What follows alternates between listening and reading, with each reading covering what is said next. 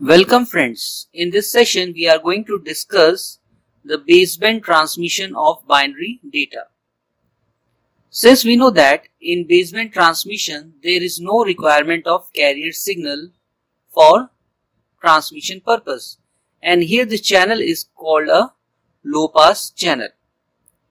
So in baseband transmission of binary data, a discrete pulse amplitude modulation is the most suitable technique. This technique is most efficient in terms of power and bandwidth usage. In this method, the amplitude of the transmitted pulse signal is varied in discrete form in accordance with the given digital data.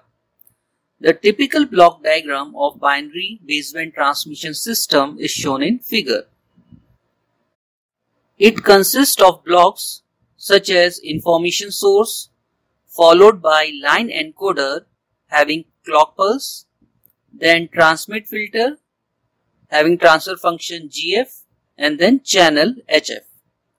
After transmitting through the channel, the binary data is received by receive filter, that is QF, and it is a type of optimum match filter.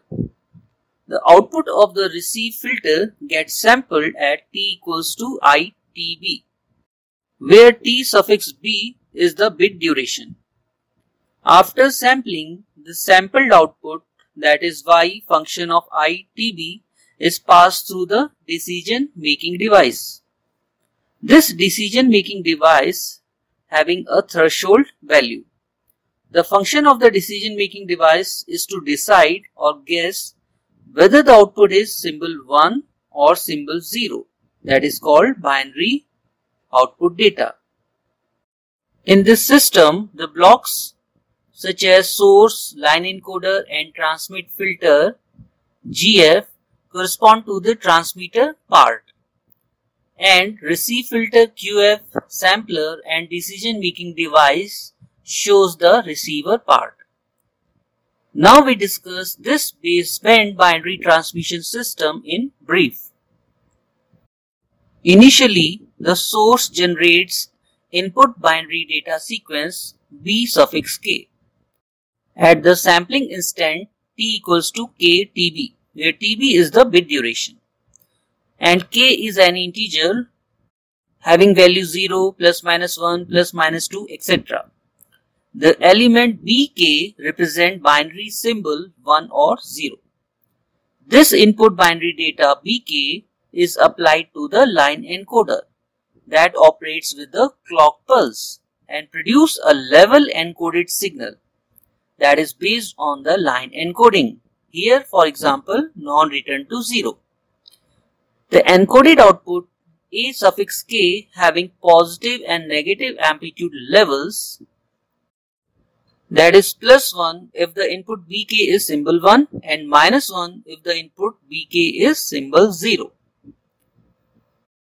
This level encoded signal is represented in terms of positive and negative pulses of fixed amplitude but having short duration, and these pulses correspond to a unit impulse of opposite polarity.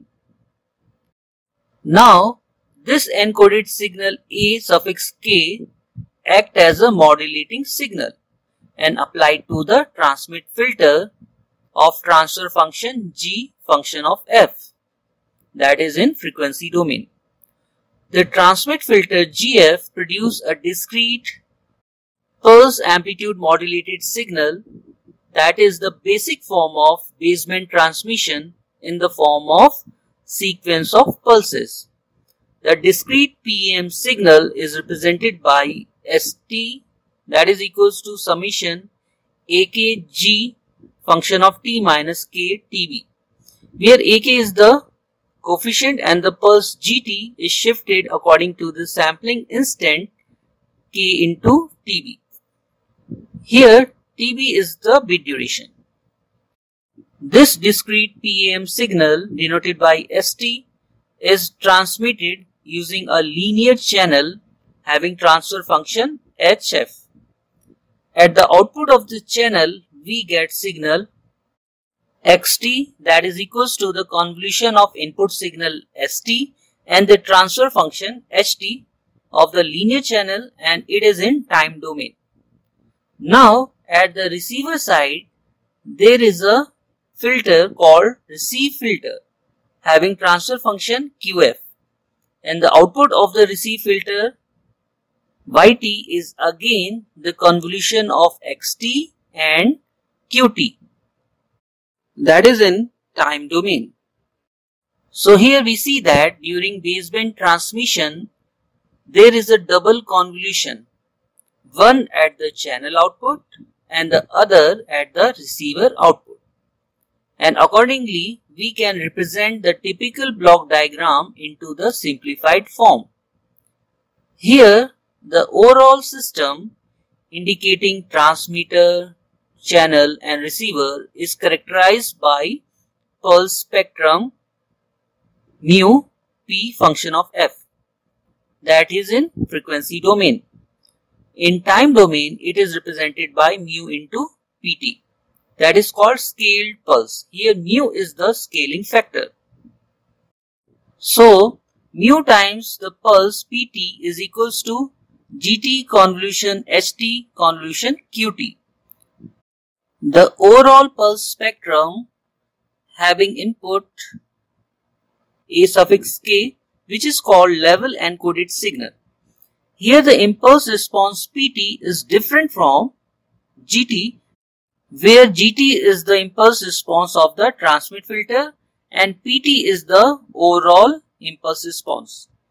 Now the output yt of the overall system is sampled at the sampling instant t equals to itb, and we get sampled output y function of itb. And in order to recover original modulating signal a suffix k, that is called the reconstructed version of ak, a decision making device is used. This decision making device having a threshold value lambda. If the input sampled y is greater than lambda, then symbol 1 is selected at the output. Also, when input y is less than or equals to lambda, then symbol 0 is selected, and accordingly we get the reconstructed binary sequence a suffix k. Here we note a point. The pulse pt of the overall system is normalized by setting p function of 0 equals to 1. After discussing the binary baseband transmission system, we move to the major problem in this technique, that is called inter-symbol interference or ISI. ISI or inter-symbol interference is due to the dispersive nature of the low-pass channel, that is called baseband channel. Here the frequency response of the low-pass channel is deviate from the ideal low-pass filter and introduces an interference that is called ISI. Also, here we discuss the effect of additive channel noise. The block diagram of simplified baseband transmission system is shown in figure. The characteristic of the overall system is represented by the scaled pulse spectrum denoted by mu into pf. In time domain, it is given by mu into pt, that is equals to gt convolution ht convolution qt. Here the input signal xt is the combination of line encoded signal a suffix k and the Gaussian white additive noise denoted by wt. So this simplified baseband transmission system produces a modified PAM signal denoted by y function of t, and it is equals to mu summation ak into p function of t minus ktb plus nt, taking limit k equals to minus infinity to infinity. Here nt is called filtered noise. Now the output yt, that is called modified PAM signal, is sampled at t equals to itb. and we get a sampled signal y function of ITB, that is equals to mu summation a suffix k into p I minus k into tb plus n function of ITB. Here we simply put t equals to ITB in modified PAM signal. So from the first term, we separate the summation for k equals to I and k is not equals to I. When k equals to I, we get mu a suffix I into p function 0. And when k is not equals to I, we get mu summation ak into p I minus k into tb. Also, there is a sampled noise, and we assume that pulse pt is normalized. So we put p0 equals to 1. So the sampled output, that is denoted by y suffix I, that is a short form representation, and it is equals to mu into ai plus mu summation ak into p I minus k into tb plus n suffix I. Here the first term, that is mu into ai, represent the contribution of ith transmitted bit, and the second term represent the residual effect of all other transmitted bit, that is k not equals to I, and this residual effect is called inter-symbol interference, and the third term represents sampled noise. So in the baseband transmission of binary data, there is a problem due to inter-symbol interference and channel noise, that is represented by second term and third term. And under ideal condition, that is in the absence of inter-symbol interference and channel noise, the sampled output y suffix I is equals to mu times of ai. And this relation shows that ith transmitted bit is decoded correctly. So in the absence of inter-symbol interference and channel noise, we get transmitted bit in the form of 0 and 1. After this, a decision making device having threshold lambda make a decision and say 1 if input yi is greater than lambda, and say 0 if yi is less than or equals to lambda.